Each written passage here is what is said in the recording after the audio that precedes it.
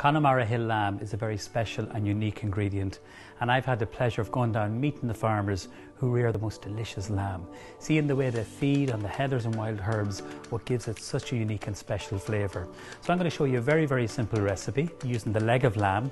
We're very proud to serve Connemara Hill lamb in our restaurant in Maclean House, and our guests absolutely love it, so we do. So the first thing I'm going to do is slice my potatoes. I've just peeled them and I'm going to cut them nice and thick, but not too thick at the same time. So just watch your fingers when you're doing this. So just add them to the rest of the potatoes, and then what I'm going to do on the tray, I'm going to do a layer. So this is going to act as a trivet. It's going to cook the potatoes and it's going to catch all those lovely juices from the lamb. So if we just overlap the potatoes, just arrange them like so. So that's enough there. So what I have done is I've cooked some onions nice and slow. So about 3 onions, peel them, slice them, cook them for about 10 minutes with a little bit of oil and butter. I'm going to put a little bit of fresh thyme, which I think works really well. So I'm just going to literally arrange that on top of the potatoes. So that's our onions. So I'm going to put more potatoes just onto that. And then finally we're going to add in the rest of the onions. So that's going to act as a trivet, which will just take on so much flavour from the juices from the lamb. So next thing we're going to do is season up with some salt and then some black pepper.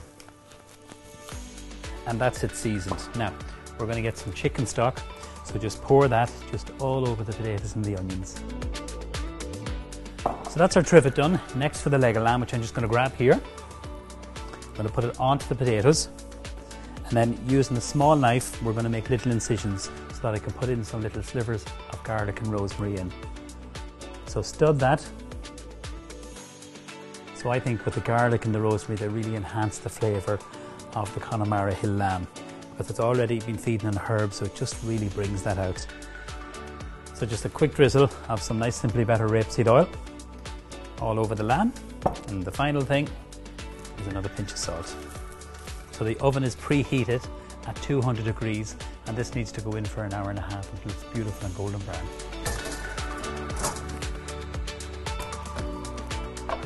How good does that look? That's been in the oven at 200 degrees for an hour and a half. The key to this is to take it out, let it rest. Cover it with tin foil so it doesn't go cold. Bring the roast leg of lamb to the table, carve it up and serve it with some seasonal green vegetables. For me, it's the perfect Sunday roast.